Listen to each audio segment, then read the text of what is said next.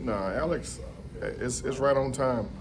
It's right on time. I mean, to be honest with you, the receiver position in my point of view is going to take you at least a year and a half or so, right, before you really start hitting your stride and feeling comfortable. And sure, Alec is just like myself. I didn't become a starter until year 3, right? So he's just been, constantly being an ultimate professional, right? He's waiting his turn. We really got a quarterback that can really cater to Alec's strength, and that's the deep ball. And if you look at all this film from college in Cincinnati, I mean, that's the stuff that he was doing. So it's right on time, and he's to be honest with you, he's been doing this all summer, right, since the off season, right. I've been saying that he's had the best training camp of all the guys. And it's a blessing to see that it didn't cut off. It's still going as the rookie season goes. How rare is it to have somebody who can get deep even when the defense, probably after the first week teams are game planning against him, he's still getting deep the last 2 weeks? Because it's one of those things where, whenever you got a quarterback that can throw it as far, like the bank's always open. You know what I'm saying? So, guys, they know that he's, I'm sure they go into every game plan, like you say, just saying, keep him in front. But Alec can run, man. He can run, and I still think in that draft class, he was one of the best guys as far as a 50-50 ball, right? There's still some things I think we can use him, to our advantage, but. I'm just a receiver coach, so. But no, he's been a delight. It's been a delight to see him. Reg, how much massaging is there if he goes? It's been a rough start offensively, quarterback. You got Ted off to a slow start. Yeah. All of a sudden, AD saw 5 or 6 or 7 snaps. Is that something you have to address individually?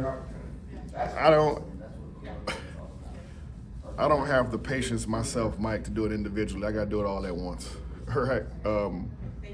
But you have to do it. Of course. I mean, everybody wants the ball, right? Everybody wants the opportunity to shine. Right? Everybody wants to be that guy, But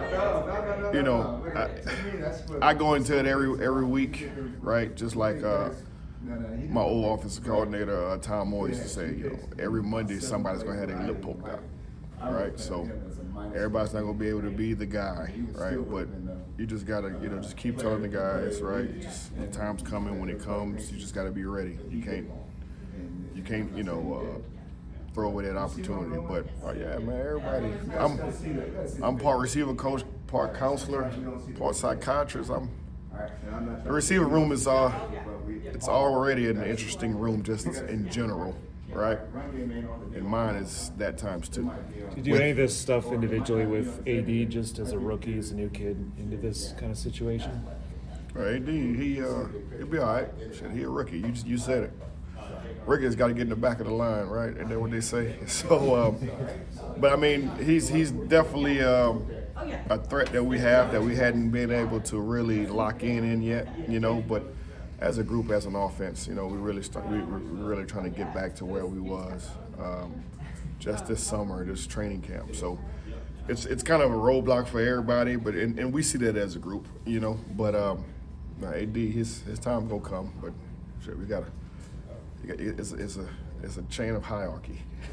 That's how I look at it. With him getting so much buzz early on, is it almost good for him to kind of take a seat and almost reset for a minute? Well, yeah. I mean, it's one of those things where, games are never like the summer, right? Mm-hmm. One thing about the summer is it shows you the potential of what you do have, right? So we know we got them in our back pocket. Not saying that we're not trying to use them now. We're trying to use everybody right now, but we know what we have, and once that light starts to shine, then I feel like we're going to be where we need to be as an offense, So right now the run game is doing well. We need that to keep doing well. And as a receiver, if you can run the ball, then teams are not going to just keep letting you run it all over them. So we're going to have to throw it some kind of way. You say with AD, he's got to get in the back of the line because he's a rookie. Mm-hmm. Well, Pitt's in the front of the line. So, yeah. So is it? Do you worry about him because he wants to do as much as anybody? And right now it's just not there yet for whatever reason. No, I don't worry about Pitt. You know, if you'd have asked me that 2 years ago, then I probably would say yeah, right. And it's not because you know, he's gotten paid and this and that, but like Pitt, he wants to be the guy no matter what. But he also sees what's going on. He also sees that Alec is having a great start, right?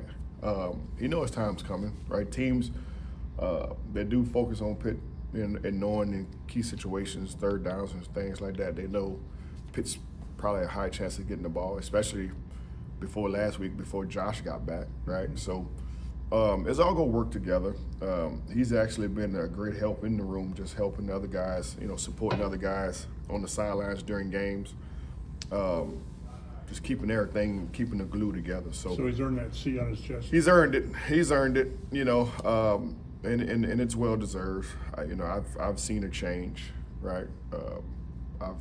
I do believe the C on the chest means a lot.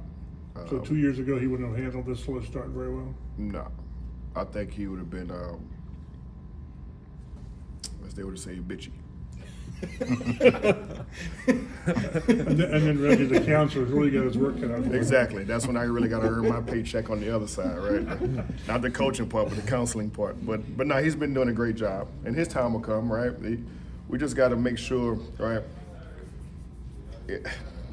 It's one thing about the receiver position, right? You can never complain when you get a win, right?